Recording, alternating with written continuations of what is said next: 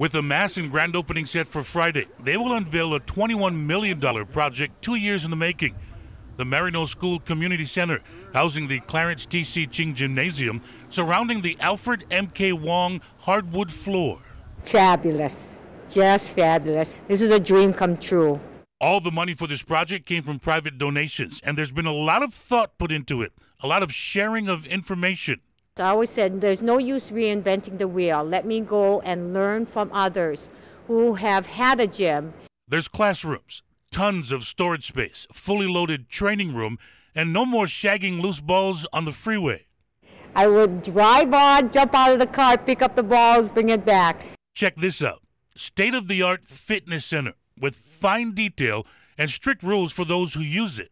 Who's cracking the whip in there? Who's making the rules?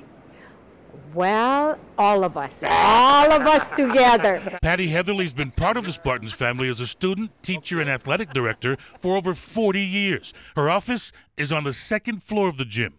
Does anybody on this campus have a better office view than you do? I don't think so. The first athletic event in the newest high school gym in the state is Saturday. Girls volleyball, MARYKNOLL hosting St. Francis.